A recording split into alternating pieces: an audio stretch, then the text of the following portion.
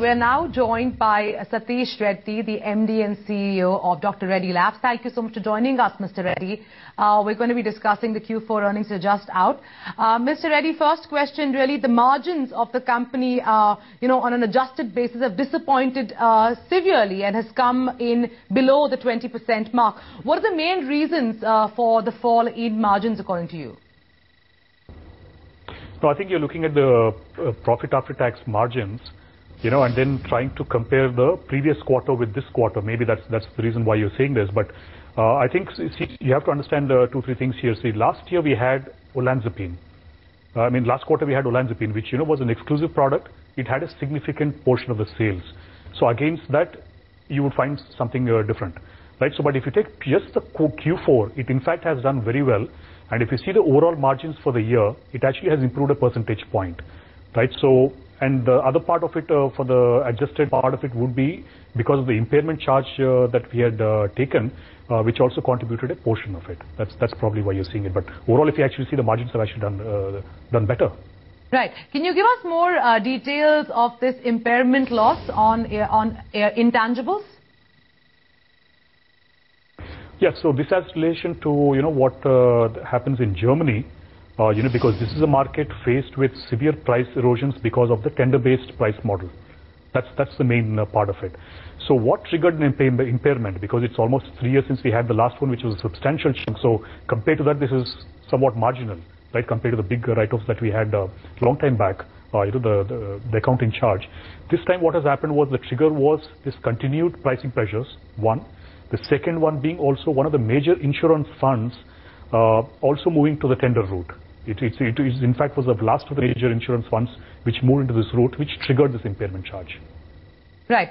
Mr. Reddy, if you can also throw some light on the performance of Zyprexa and Giordon in Q4 and how much they have contributed to the top line and bottom line. So Zyprexa generic was not much because Q3 had the big advantage of that. Right, so the Q4 wasn't much. It is in fact just about $2 million, but that's the net part of it in the sense that they were sales, but because of what we do as something called stock shelf adjustment, right? So if you put all that, the net was much lower than what it was in the previous quarter. The other part, which is Ziprasidone, I can't give you a specific amount of sales that we have done because it's just been launched, but that was a good contributor to Q4 in terms of margins. Yes. Right. What kind of growth has the company clocked in the United States, Russian and Indian markets in this quarter?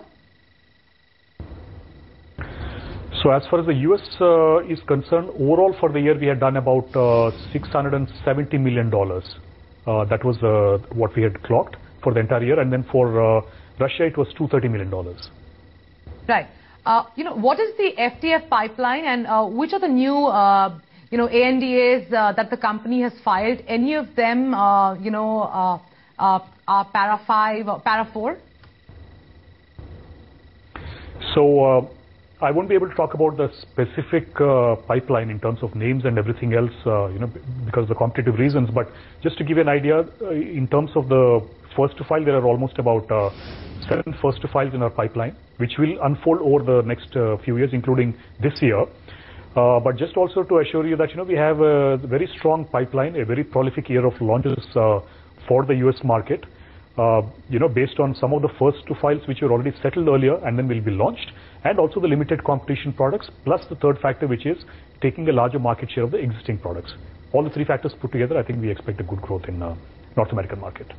Mr. Reddy, correct me if I'm wrong, but Russia is a very big market for the company, and Russia along with CIS contribute close to 15% of the total business for the company. What kind of growth and new product launches can we expect in the company in Russia particularly? So it's not particularly new products that drive the growth in terms of launches, right? Because this is a branded market, so any brand which will take almost like 2-3 years before it can contribute, a sizable amount of sales. But what is driving the Russian growth are a couple of factors. One is the product portfolio that's already in the market, which is, has still significant potential to grow. Brands like Nice, brands like Omaze, which will continue to drive the growth, number one. Other thing is also the products which were launched recently. Products like Senade, which we had licensed from Cipla, that's added to the sales this year. Also products that we had out-licensed, that we have in-licensed from some multinational companies like Novartis, some of the tail-end brands, they have also been launched, and they will contribute to the sales this year. And the other reason is really the OTC market, because we had invested significantly in terms of marketing spend, and now OTC is almost contributing 30% of the sales in Russia. Right. Mr. Reddy, one last question. The street feels that branded generics in India and Russia face competitive headwinds, and that the growth in Europe, will remain tepid. So visibility beyond FY14 is low in the US. Is that a concern that you would agree with? I won't agree with that assessment in the sense that, of course, because of the, the launches in terms of big products going off patent, in all these years, especially the last 2 years, FY12 as well as what you're seeing this year, that's where you would see significant drivers for growth in the US market. And also there's a patent cliff coming after that. So that's just one portion of it, right? So if you see FY14, for example, things may taper a little bit in the US, but that doesn't mean that there won't be any growth. There will be growth from limited competition products. There is this OTC segment in the US, which has a growth. So overall, you won't expect the kind of growth that you have seen, say, in FY12 and FY13. That's one factor. As far as India and Russia are concerned, these markets will continue to grow. Like I said, OTC drives the Russian market growth plus new products which have already been launched.